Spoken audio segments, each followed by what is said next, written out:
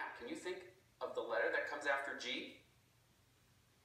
If you said A, you are correct. It starts over again. A, B, C, D, E, F, G. Then what should come next? That's right, another A. But I'm out of cards. On your piano, though, the notes keep going higher and higher.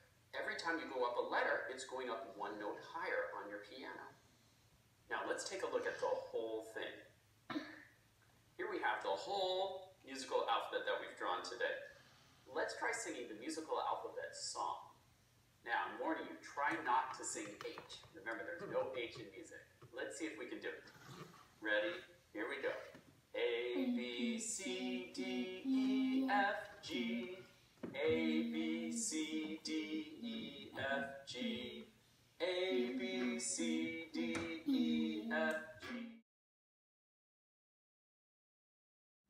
With me. And then when I say 3, I want you to stop wiggling. 1, 2, 3.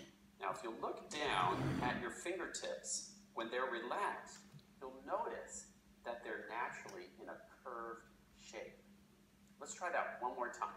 So again, pretend that your arms are spaghetti noodles, and then stop when I say 3. 1, 2, 3. Now again, look down at your fingers, and notice that when your fingers are relaxed, you're in a naturally curved shape.